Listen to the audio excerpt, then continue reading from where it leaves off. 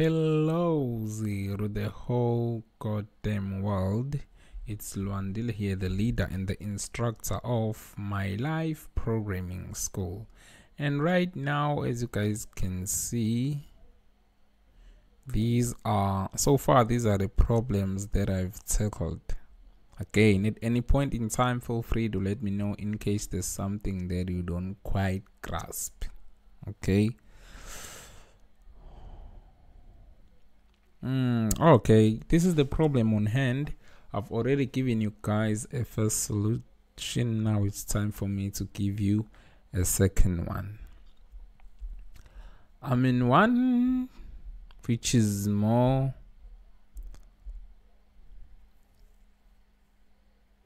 convenient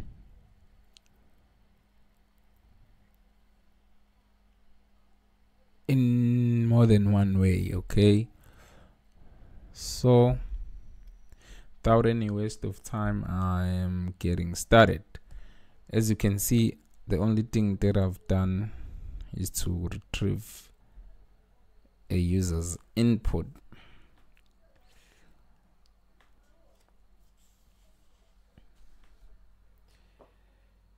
Now let me create a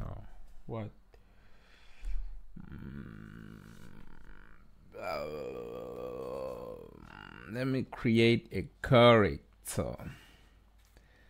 Okay, just like before, I'll call it 2hex. Let me call it that.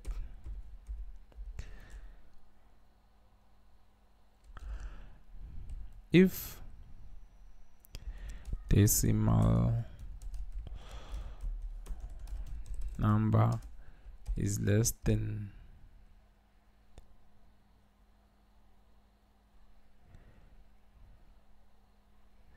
0 or decimal number is greater than 15,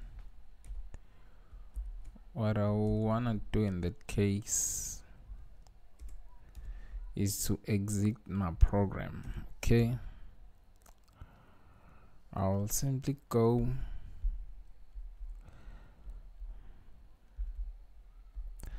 I'll display that message there. Okay, and then go system dot exit, put a 0 there. Now, assuming that it's a better idea again to put that at the bottom, because you don't want to declare it if the user input is incorrect. We only want to declare that variable if the user input is correct. Okay, what else now? In simple terms, what I will do is I'll make use of the ASCII code table. You know, the one that contains different characters, commas, asterisks, hash signs. I mean, a lot of characters are there, and each character has a corresponding decimal value. I'm afraid I don't have that table here with me, and I'm on fly, and as you can see, it's not like I can go online and show it to you guys, but the table, we can take advantage of it, and I'll show you in a moment what do I mean. I can simply go if decimal number is less than 10.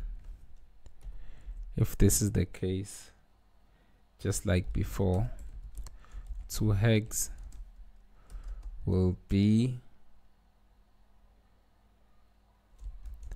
string dot value of decimal number.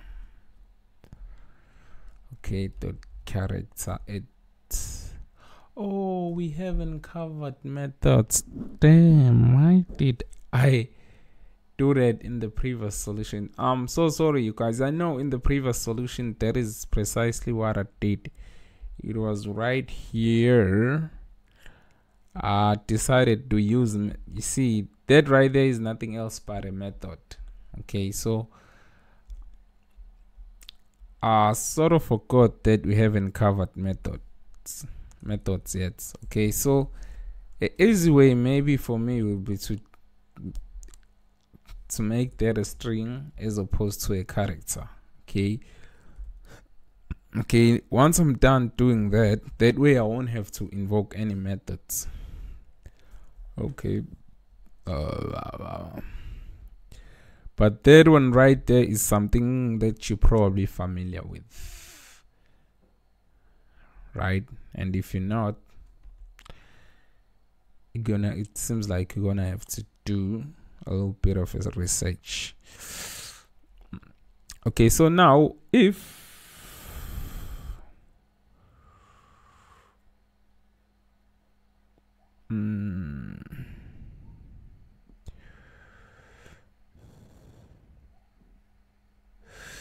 now if our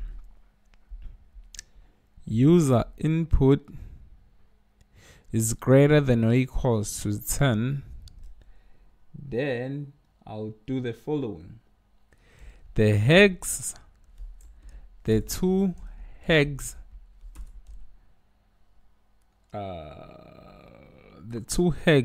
variable will hold.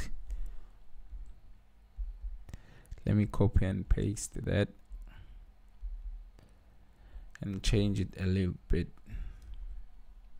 You see, instead of passing whatever that was given to us over there, we will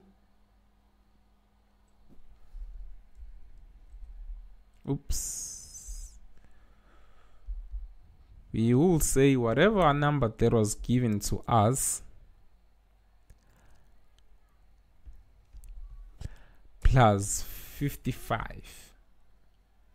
Okay, and why 55?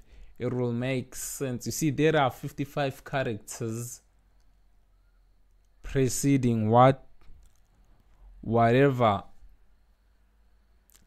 character that the user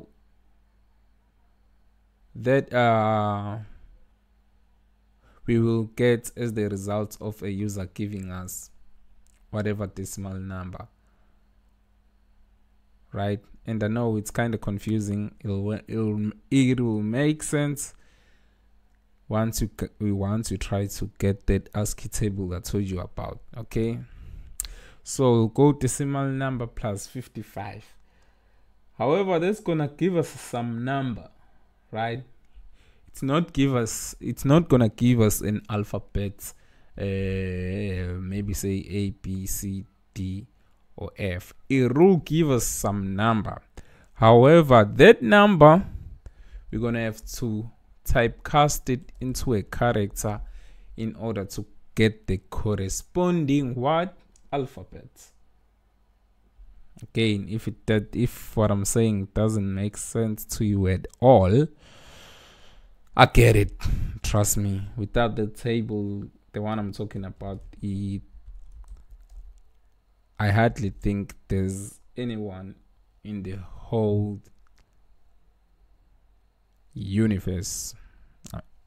I doubt it there's anyone on earth knowing the table by head.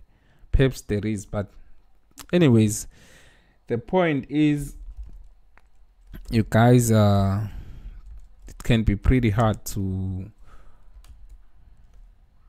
understand what's going on here without the table here. Okay, so what I wanna do is to say the hex value is, and then I simply go to hex.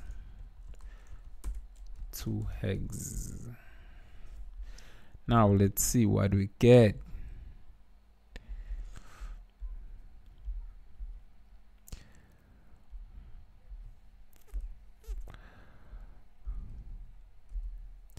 Remember, whatever number we pass to our program. If it's less than 10, it's gonna get displayed the way it is. You see, now I'm trying something like 10. Let's try 11. 11 is B. 12 corresponds to C. 13 is D, so on and so forth. And then finally, if you try maybe something out of this range, we're gonna get that. Again, the trick here has to do with the fact that we added a number 55 to whatever that was given to us by a user, and then we casted the results into a character in order to get the corresponding answer. That's gonna be it for this tutorial, you guys. Cheers, I'm gone.